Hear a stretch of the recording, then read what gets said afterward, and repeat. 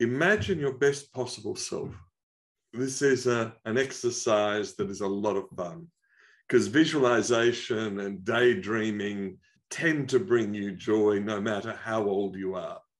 And this is a way of harnessing it to make you more optimistic and more infectiously optimistic.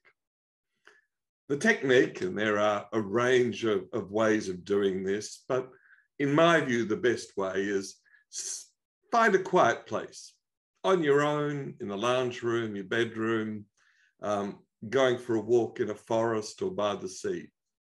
And then spend some time, ideally at least 5 minutes, imagining your life if everything goes right with your family, with your health, with your career, in your society. What would you look like? What would you be doing? And then spend 10 minutes, no more, writing about a day in your life 5 years hence.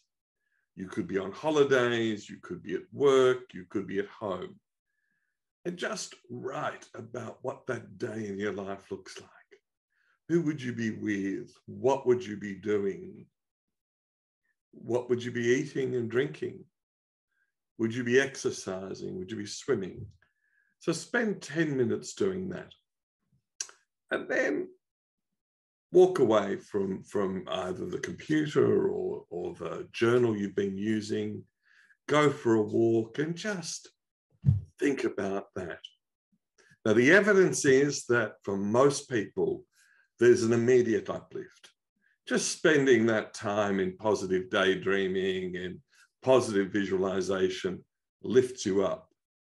And the evidence for most people, again, is it will come back into your mind several times in the following week or weeks.